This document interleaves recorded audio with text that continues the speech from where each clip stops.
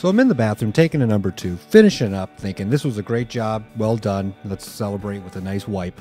And I notice, wow, this paper is very thin, razor thin. I can see my fingers through this paper. That's not good, but I use it anyways. Wash my hands with a lot of soap, count to about 100, make it a big long process. And then I realize, oh, these paper towels that I'm about to dry off, wow, you can't see my fingers through them.